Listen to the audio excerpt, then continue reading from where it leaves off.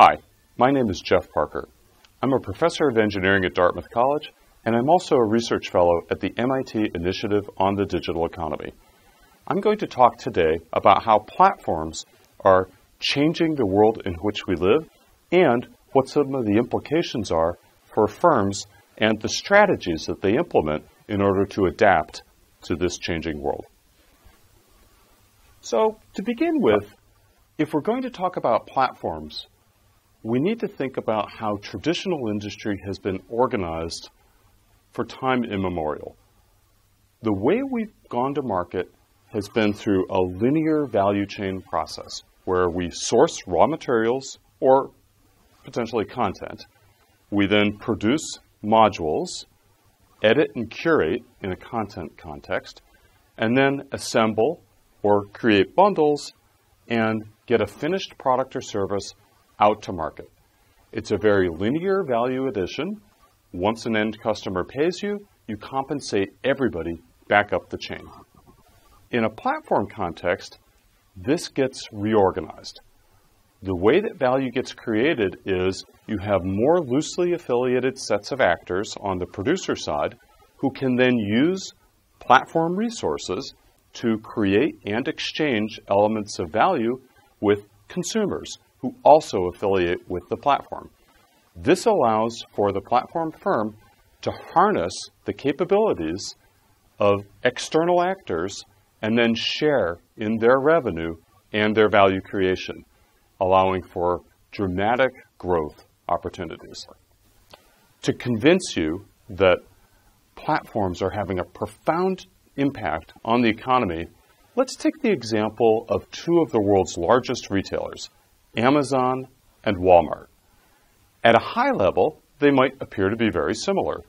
They have global reach and enormous revenues.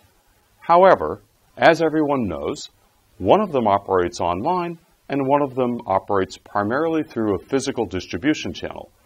However, the differences go far beyond that. To convince you of this, we have some data that maps the addressable APIs that are out there on the web. If you map those APIs, you can then look at all the different places where Amazon has opened up its infrastructure to allow others to participate in its ecosystems, and they're across the board. Now let's take a look at Walmart's API strategy. As you can see, they're at the very beginning of their journey, even though they have many of the same assets in terms of logistics, the ability to track data, and to optimize flows. However, from the perspective of a platform, they're very much at the beginning. It's also instructive to look at the different regions of the world. If you look at North America, they tend to dominate largely because they have unified markets, common languages, common currencies. Asia is catching up very quickly and has seen organizations such as Tencent, Baidu, and Alibaba growing very quickly. Europe, on the other hand, for a variety of reasons, has lagged. Even though the traditional economy is very comparable to North America, in the platform economy, Europe is at the beginning of the journey. There are many who would say, well, aren't these platforms just artifacts of venture capital investment, leveraging the fact that investors are willing to sink enormous amounts of capital without ever seeing a return? That might once have been true, but if you look at the top 50 publicly traded platforms over the last 5 years, they've accumulated more than $1 trillion of profit. So clearly, these organizations, once they mature, become incredibly powerful profit-generating machines. And you might have heard of the downturn in China. And of course, it's true in traditional sectors. However, if you take a look at the platform firms, you see accelerating growth, not slowing. Many of you have been trained in corporate strategy and are no doubt familiar with Porter's 5 forces. And for good reason. It's been the dominant model to guide strategic thinking for several decades. It's provided a powerful lens through which to analyze markets and optimize supply chains. However, platform strategy differs because the goal is to foster interactions that then yield positive network effects. Network effects are the fuel that drive the value of platforms.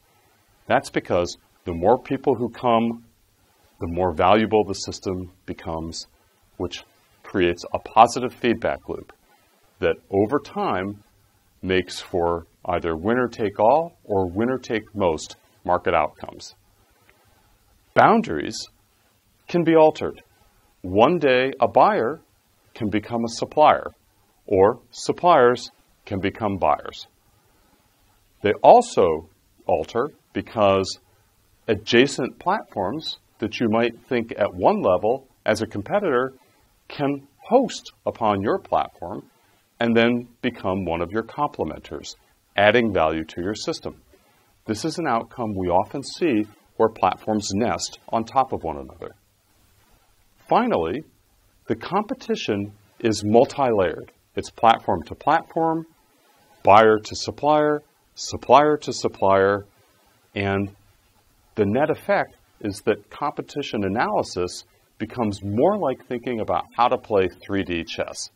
You've got to be looking in unexpected places for the emergence of potential entrants.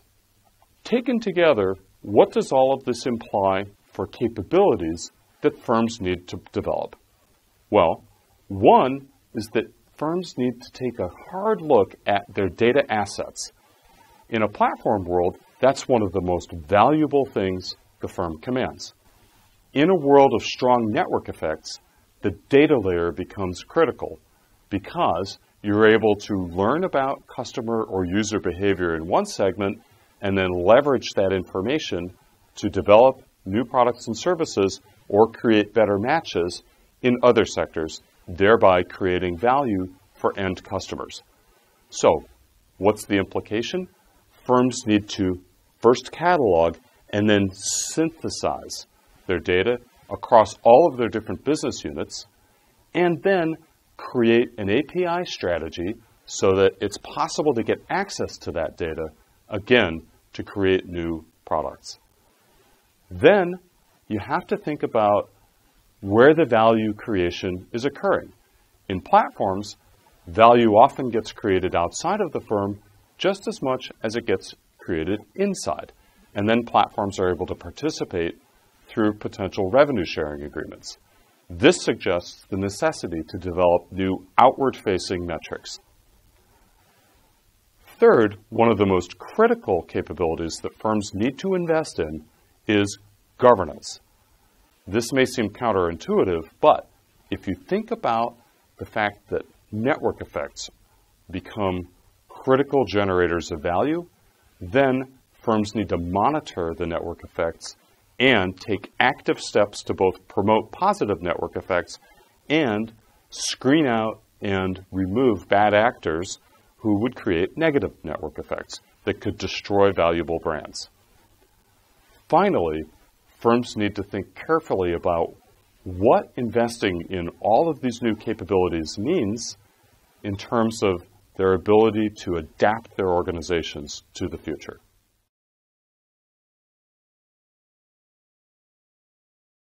Hello, I'm here with Professor Geoffrey Parker talking about platform business strategy. Jeff, can you just tell us about how applicable platform strategies are to traditional businesses? You know, it's a great question, and what's happening is platforms are starting to impact businesses across all kinds of different sectors. But of course, the rate at which those impacts are happening differ for a lot of reasons. The information intensity of the products and services they deliver, or the asset intensity of the production processes, such as oil and gas or power, that are required to bring those services to market. But everybody is getting impacted. So is it relevant for all the clients at Bearing Point, would you say?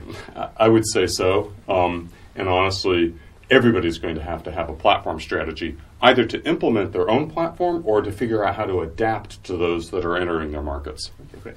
And when you speak to executives at incumbent organizations, what's the biggest objection that you hear about creating a platform strategy? Well, honestly, the biggest objection is I've got a business to run. I mean, I'm busy, I've got a successful product or service, and honestly, those aren't things that I know how to do, and I don't have to today. And I always push back and I go, well, today, tomorrow, next week, eventually you're going to have to confront these realities, and you'd rather do it in a planned manner as opposed to getting disrupted from out of the blue. You've spent quite a bit of time with us with the telco industry recently. What's your reflections on that particular industry? So the telcos are in a tough place because they've been delivering profitable services. However, there's increasing pressure on their margins as those services are becoming commoditized. And yet they've been fueling this explosive growth in the platform economy.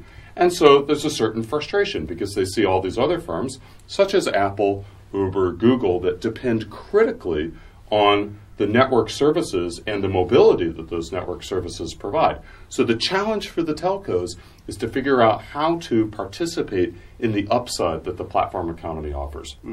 How educated are execs getting on platform strategy, would you say, today? Honestly, the quote, digital natives, it comes naturally, but most incumbent firms live in a Porter supply chain world. And so thinking through, well, what does it mean to adopt a platform strategy, and what does it mean to start to coordinate actors that are outside of the firm who can create enormous value for the firm? That's new territory. Great. Well, I think with that in mind, I hope this has been stimulating, and we look forward to discussing it with everybody over the next few months and years. Thanks very much to Geoff.